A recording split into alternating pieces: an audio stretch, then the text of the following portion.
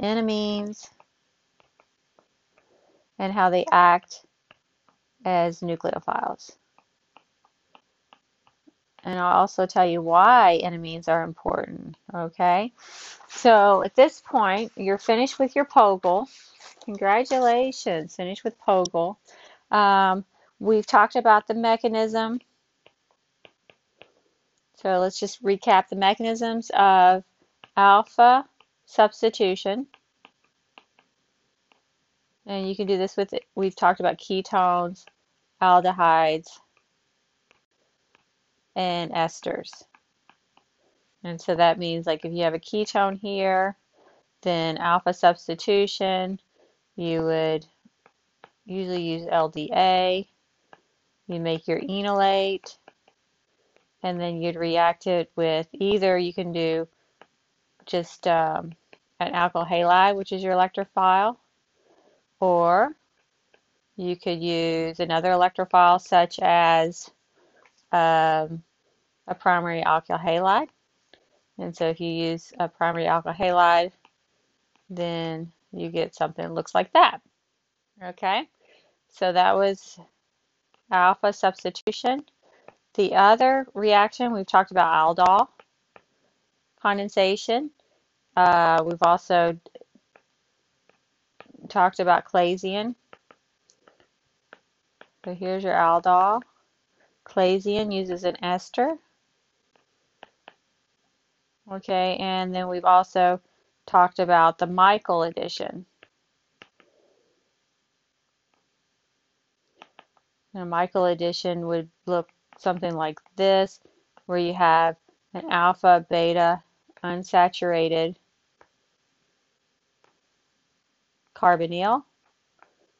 And we talked about how this so here's your 1, 2, 3, 4, and this 4 is a delta positive, and soft nucleophiles will attack the 4 position and add to that carbon. And the fifth reaction we've talked about is we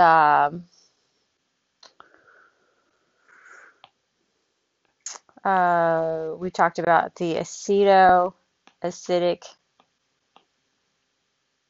acid synthesis with decarboxylation. These were all in your POGL 23A through C. The acetoacetic acid. There's your acetoacetic acid. Of course, this is an ester here.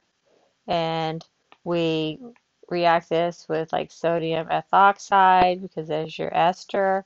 And we make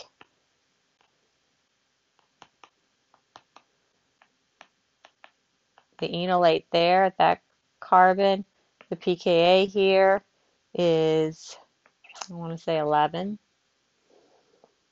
You can check me on that. And then you can react that with an alkyl halide. And you get alkylation there.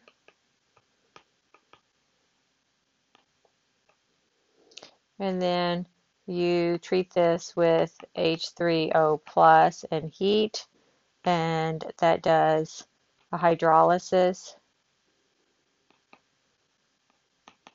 of the ester, and then this also does a decarboxylation.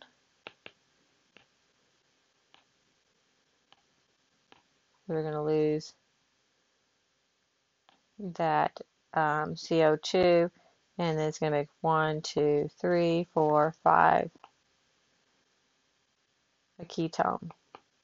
Okay, so those are 5 reactions that we've talked about, and now we're going to look at enamines. Now, why are enamines important? What is an enamine? Okay, what is an enamine? Usually you do a secondary amine. Okay, so there's your secondary amine. And if you react this with a ketone,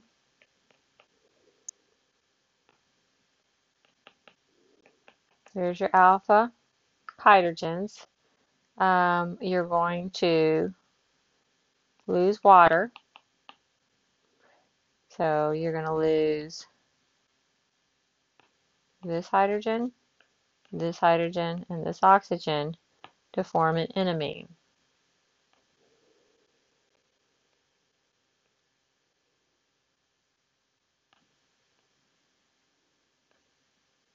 Okay, let's try this again.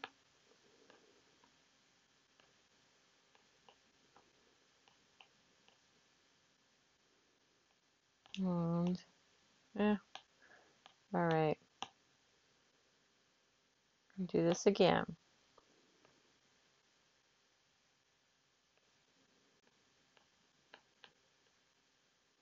Enamine. There's your double bond. And this is your amine. Okay, it's a neutral. And we talked about this in the amine chapter. Now, in amines, you have a nucleophilic carbon. So this alpha carbon is kind of like a mass nucleophile. Okay, now, so you can react it with an electrophile, such as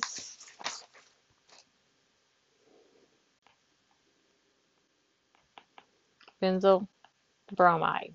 Okay, and so what happens is these electrons here on nitrogen push here, and these electrons go here. This is your SN2, and that is how you alkylate the alpha position.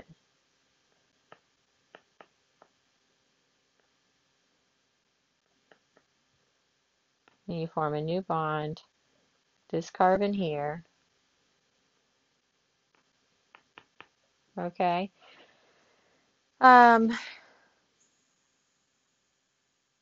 So you got the Br minus there to make a salt.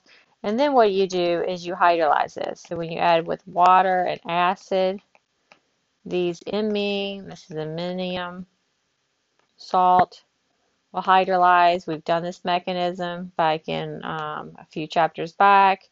Water comes in, attacks that carbon there.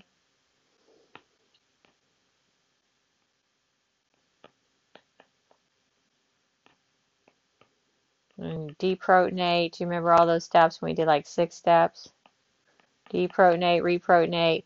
We're going to, this gets protonated.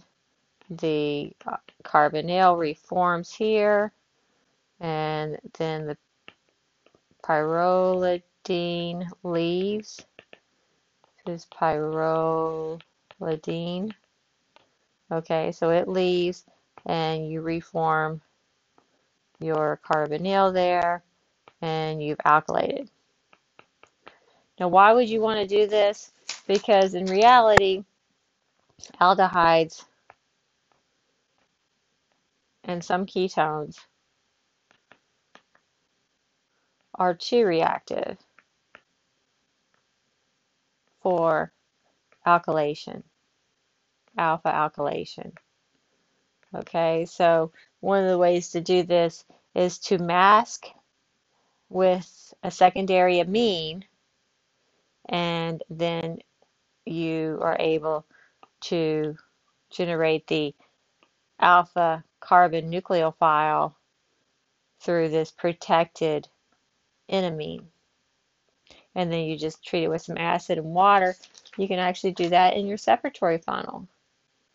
Okay, so they're a little less reactive than your typical aldehyde or ketone enolate. This reaction, where you use a secondary amine to do alpha alkylation, is called the Stork reaction. I used to have friends that studied under Gilbert Stork. Gilbert Stork at Columbia University. Okay. Now notice you can also do acylations. So let's do that real quick.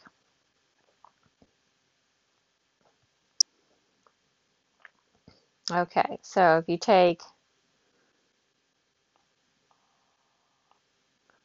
this ketone and you react it with pyrrolidine, one, and then you react it with acetone, or no, acetyl chloride, and the third thing you treat it with acid. All right, so what do you get? Well, step one, you're going to get the Enamine. Okay, so that's your protected alpha carbon here. So this is your alpha carbon. Okay, this is going to be your carbon nucleophile. And your delta positive here is this carbon. This is an acid chloride. So this is going to be your electrophile. So now these electrons on nitrogen come here. Those electrons push. Those electrons go up, come down.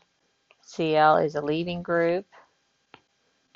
And now you formed a new bond at your alpha carbon.